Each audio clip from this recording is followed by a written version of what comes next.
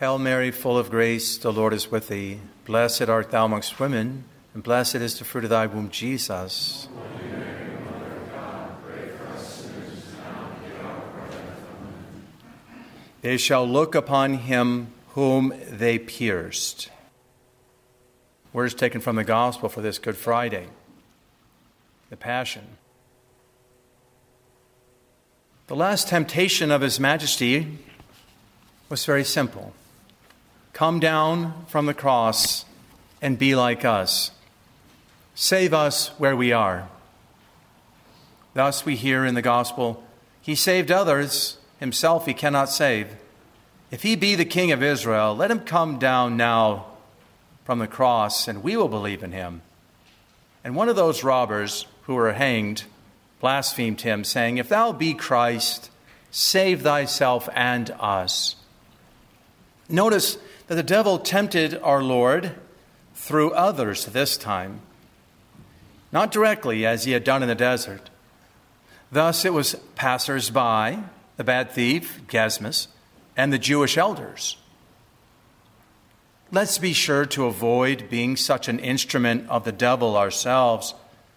Instead, let's always be prepared for passive purgation, where God uses or allows others to rub on us. But we, like the saints before us, always responding well and with patience, ever seeking to excuse the weaknesses of fallen nature and strive to love them despite their meanness. For our meditation today, let's consider two things. The desire of fallen man as opposed to the desire and will of His Majesty. To make this clear, perhaps we can rephrase the last temptation to come down to be something like this. If you want to be our friend, come down and be like us. There's supposed to be some equality between friends. Come down and show us you're our friend. Be our chum. Make your home here. Make this your dwelling place. Make this world our common home together. Lighten up and give way to us in our needs.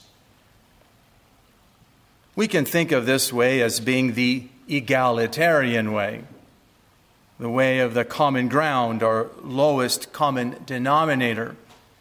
Egalitarian is a fancy word coined after the French Revolution, so basically leveling everything, flattening out, which always ends up being an inversion.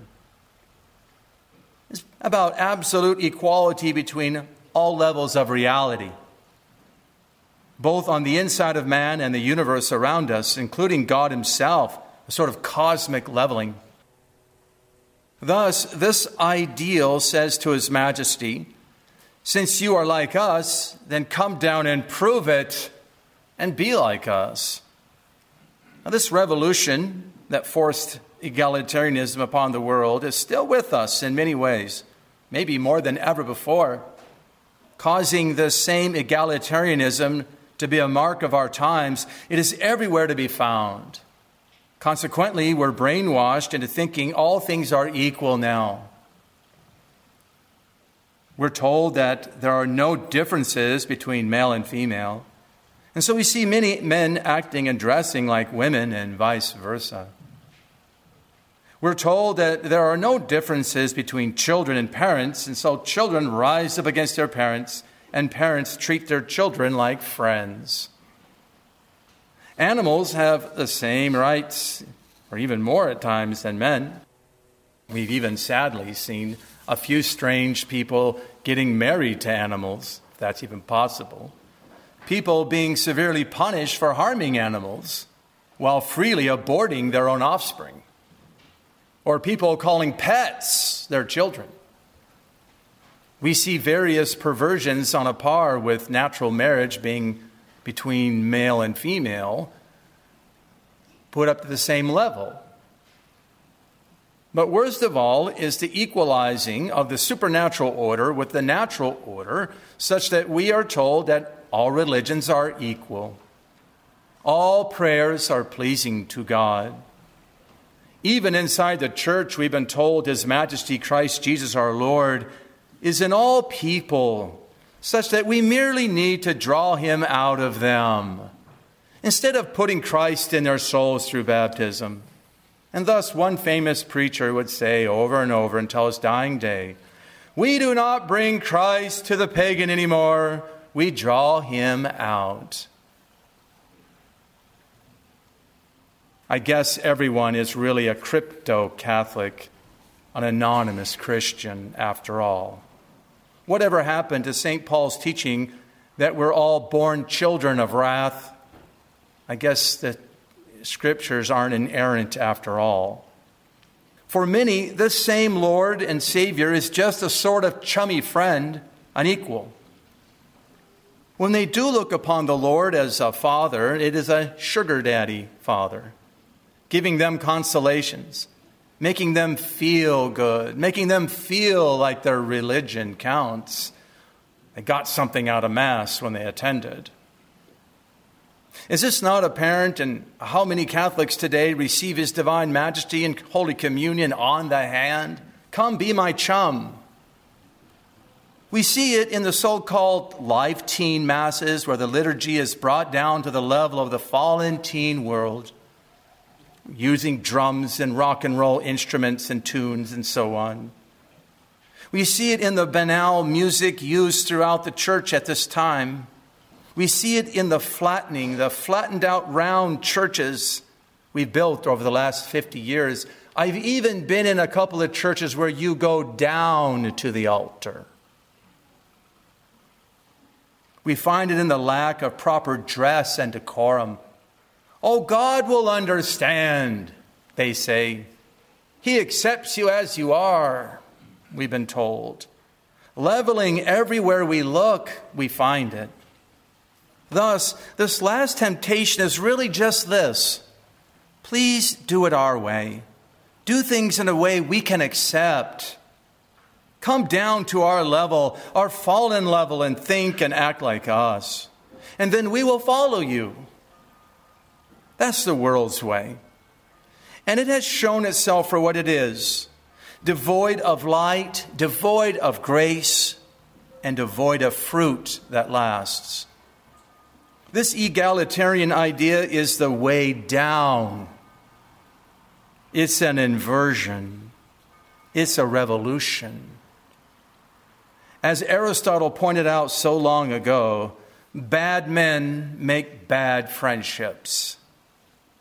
We might say fallen men make fallen friendships. They will not last. They will only produce fruits that are rotten, not the true fruits, such as peace, joy, and happiness that last.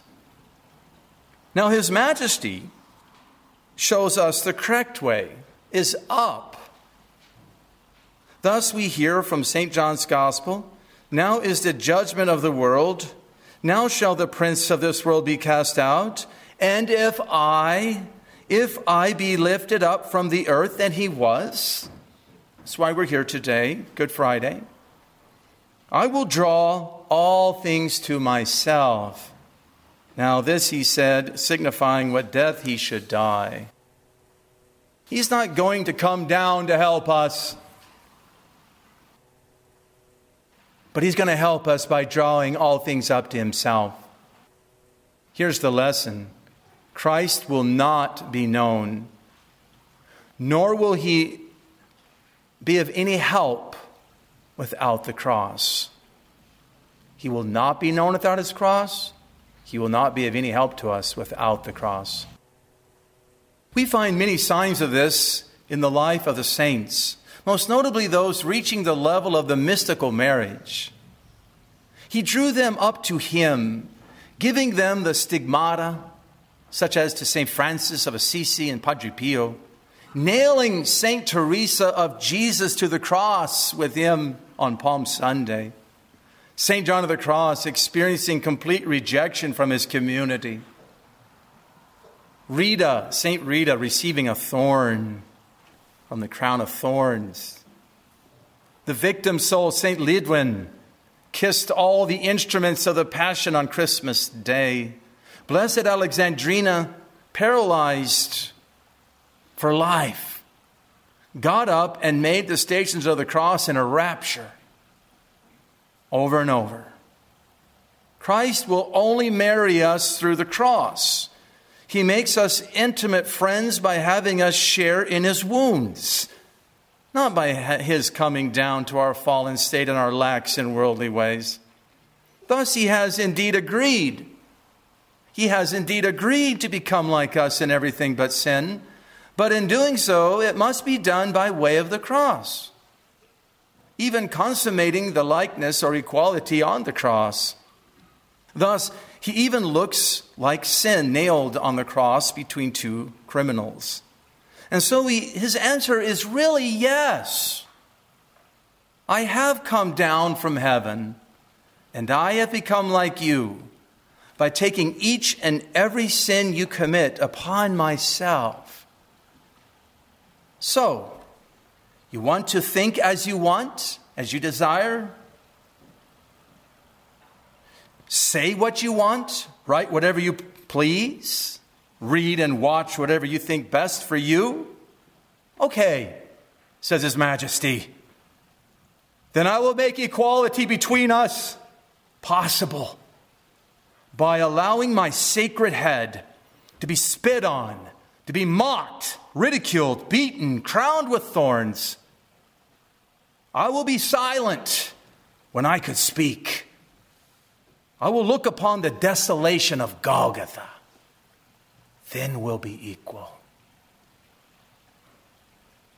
You want to disobey and talk back to your superiors, your parents, your priests, talk bad about them? Want to think and do your own thing? Okay. Then I will make equality possible by obeying my Father perfectly, even unto the death of the cross, even unto the separation of my body and my blood. Want to wear more fashionable and casual clothing? Then I will have my clothes stripped off and my body scourged and ultimately nailed naked to the cross. We will be equal. Want to indulge your passions, enjoy the delights of the flesh, give way to feelings of lust, anger, sloth, gluttony. While away your time playing silly video games and watching movies. Okay, says His Majesty. Then I will make equality between us possible by allowing my sacred and perfect body to be beaten and lacerated and pierced. I will drink gall. I will sweat blood. I will smell death at the place of the skull. Then we will be equal. Want to run away and live your own life? Free yourself from the strict overlording parents and all the petty rules of a traditional Catholic life and all this homeschooling in this traditional parish. Then I will suffer at the hands of rulers and their servants, both Jewish and secular.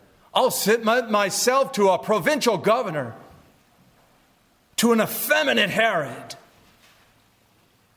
I will run to the cross and have myself nailed upon it, unable to leave and run away. Then we'll be equal. Want to separate from your kith and kin, spurn your family heritage, name and blood? Then I will subject myself to the cruelty of the mob and even suffer abandonment of friends and relatives. I will look upon my Holy Mother, shed tears, and I will give her away, and finally have my precious blood and soul separated from my body. Then we will be equal. What more could I have done for you that I did not do to make equality between us possible? No wonder St. Paul wrote, for we do not have a high priest who is unable to sympathize with our weaknesses, but one who has similarly been tested in every way, yet without sin.